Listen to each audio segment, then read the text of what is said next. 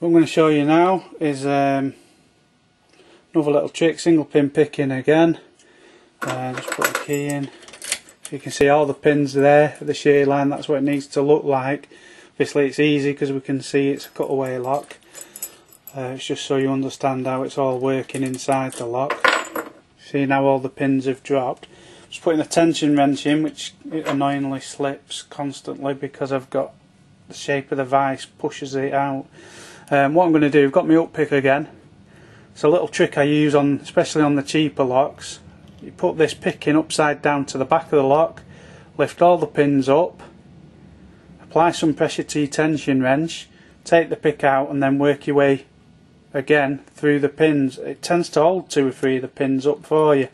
Again, it's not going to work on your decent locks. There you go, put the picking upside down and you can see, looking at that, it almost looks like all of them but the back one are virtually at the shear line,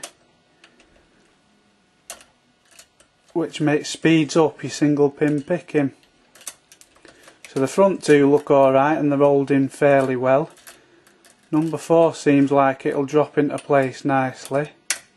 Number 3, which was a problem one, I just heard it click then.